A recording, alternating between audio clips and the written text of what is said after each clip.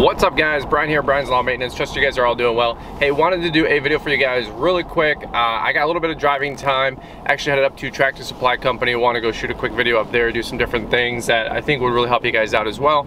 But on this video, I wanted to talk to you guys about lawn care pricing and commanding better lawn care prices, and really just how to have better prices in general for lawn care.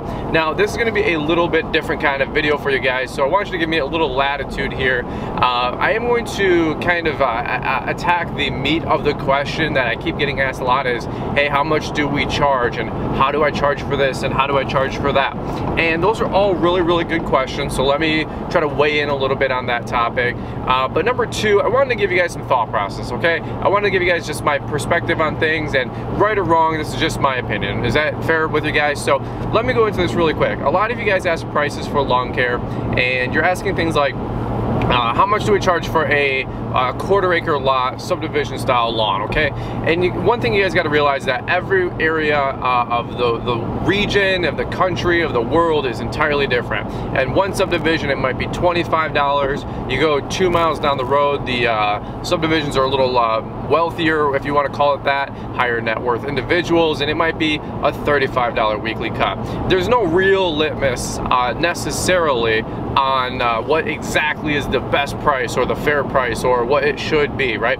Some guys will cut those lawns for $18 and they're happy, they're thankful, and they're gonna make money, sort of. Some people think it's like, hey, I'm not gonna drop my ramp for less than $35 on a quarter-acre lot lawn in a subdivision, and that's fine too, right? I totally get that. I see both sides. So it's always hard for me or any other YouTuber, and I'll step in their defense, that a lot of guys ask, hey, how much do we charge for things? And it's a really tough question to really answer, because everywhere is different. You know, again, where I cut, it might be $25. Where my friend Mike Bedell cuts, the same lawn might command a $45, $50 a week premium, if that makes sense for you guys. So, you know, down in Tennessee and down in Alabama, down in Florida, you know, some people are like, hey, that lawn's a $35, that's a $50. And, you know, you might be in like some urban city, nice, kind of a higher end, like a, I don't know, I'm just kind of like naming names here, like Boston or like a you know, whatever, Washington, D.C., and they're really tiny lawns, you need little specialized equipment. It might be a $50 weekly cut, right? So everywhere is different when it comes to pricing. But one thing that I really want to let you guys know is that what I always try to make sure that I'm doing is making sure that I'm taking care of the customer as well. And that's kind of like the whole preface, right? But I want to make sure that I'm getting paid a fair amount of what I think I'm worth. And here's the mindset of this whole debacle, this whole question, this whole debate is, how much money are you worth? That's what you really got to figure out. When you're brand new and you're low skill, you have low knowledge, with experience, all these other factors, you really can't charge that much. And I'm not going to be rude. This is just the facts of life, and this is just business 101, man. When you're brand new to something, you have no experience, so you're only worth $10 an hour, $15 an hour, $20 an hour, whatever it is. You're only limited by, you know, your experience and your knowledge base on how to best take care of the customer, provide a service, provide value, right? And that's how almost everybody gets started in lawn care landscaping. Very few people like professionally start a landscaping business, in my opinion and in my observation. Most of us get started with hand-me-down equipment. Maybe we buy some nice equipment, and hey, we're off out of the gates and we want to charge $15, $20, $25 a lawn, and that's good money until you learn a few things, and that's part two. When you learn a few things, you start realizing, hey, I can get more productive with better equipment. I can get more efficient with better equipment. I'm a little bit more knowledgeable about different turf grasses, different diseases, different best practices, right? And there's different things you could advise your customer. Well, you really haven't really done anything more than become more valuable to your customers. You've personally put a higher value on yourself, and as you guys can imagine, you now feel that your self-worth, your value to your offer offering that your fellow man is now going to go up in price. It doesn't mean you're more arrogant. It doesn't mean anything about anything, all right? This is just such a cluster of misnomers and misinformation and just bad information that just keeps getting perpetuated, that just because you want to start charging more doesn't mean that you think that you're better than somebody else. It just means you're more valuable because you know things that other people don't. And that's the game of life, okay? For example, now you're making $75 an hour because you're like, hey, I can add more service in a quicker amount of time. I can coach my customer and give them best practices. There might be things we don't want to do, things we do want to do, and you just become more valuable. So now your rates go from $25 a week to $30 and $35 a week for that same cut. You now go from doing a mulch job for $400 to $800 because there's so many best practices and things you have to do in between all that. And yes, of course, your overhead increases, so it's all relative. It all has to expand equally, if that makes sense for you guys. All right, a little transition. I'm at Tractor Supply. I just got done parking. I gotta leave the sunglasses on, man. My eyes are not used to all the sun just yet. But let me keep rolling on this rant because I really want to help you guys out. So you went from $18 and $20 an hour, just getting started, not knowing anything, to $50 to $75 an hour, right? And now you feel more comfortable. You're making a better income, a better earnings, better living. Maybe you're making $50,000 to $80,000 a year and you're like, hey, this is awesome, right? Well, where is the next transition? Let me really tell you guys what I've learned about business and success to date, and let's work our way backwards. Let's not try to keep making more per hour.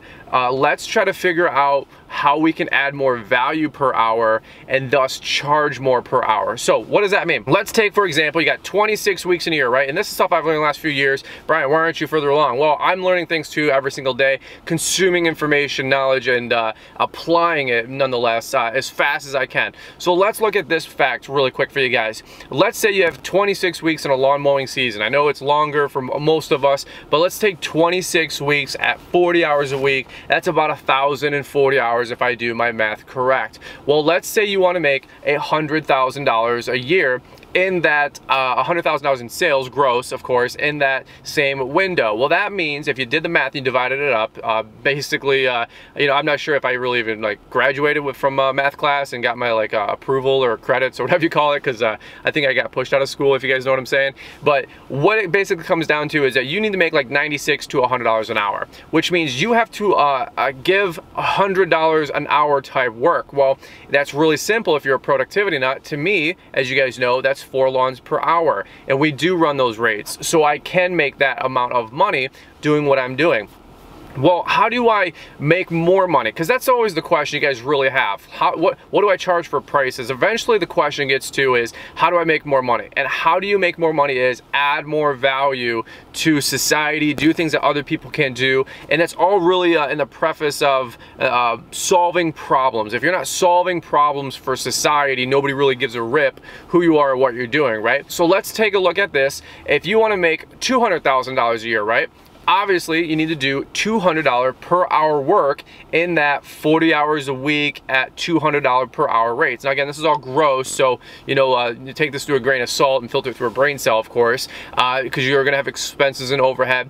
So now you're thinking to yourself, how do I make $200 an hour work? Well, that means that I probably have to do a $1,500 job every single day, maybe even more, maybe $3,000 job every single day, minus my 3 or 4 guys are gonna be working for me, paying them $15 to $20 an hour, minus all of my business overhead, minus all my business expenses. So you're thinking to yourself, how can I do $3,000 of work per day? As you guys can imagine, we're going from lawn care now to landscaping. We're going from landscaping and mulch and plants and shrubs to brick pavers. We're doing brick pavers to large patios, large concrete jobs, large hardscaping, right? And that's where you start adding so much more value per hour, and that's how some of these guys are just literally killing it. They make $400,000 or $500,000 a year. Yes, you're reselling materials. I'm not going into that right now. I'm just trying to help you guys out with the fact that in the beginning, you don't know anything. You're only worth $10, $15 an hour. It's neck down type labor, right?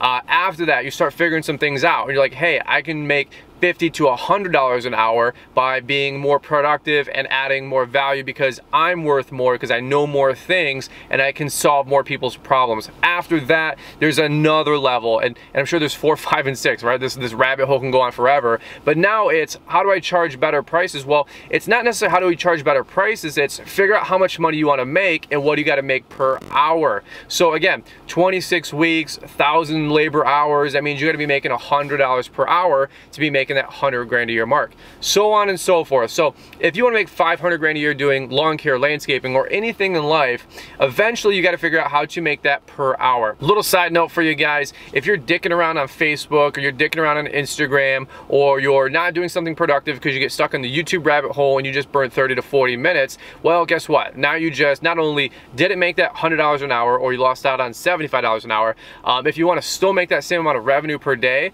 now you have to figure out how to make those other hours $110 hour rates versus just $95 rates. Does that make sense? So that's how most people start off.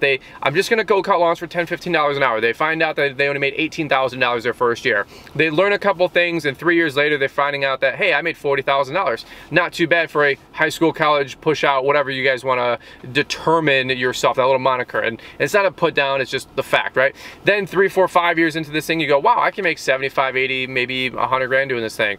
That's all fine and dandy, but it just keeps going to the fact where, how can I solve more people's problems, and by doing that, charge more on my rates? Now you can do a full landscape install for some company or some apartment complex or whatever it is. You're beautifying the whole place. You're adding so much value to society where, hey, now you're charging $50,000 for this install. You made, $10,000 that week. You worked 40 hours and you're at a $500 an hour rate, or whatever. Do you guys get what I'm saying though? So add more value to people, solve more people's problems. That's how you make more money. There's not really anything else that it really comes down to. And so that's how I'm gonna try to help you guys solve the, what do I charge for lawn care prices? I know this is a completely different maybe attack on this topic, but I know a lot of you guys are always like, well, hey, what do I charge for a 1/4 acre lot? Is it $25 or $30?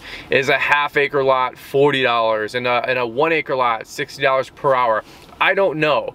The real answer is I don't know, because I don't know where you live. I don't know the client. If they're wealthier, of course we all try to charge more. That's any game in life. That's any industry in life. But really what it is you have to assimilate so much knowledge, accumulate so much knowledge, I should say.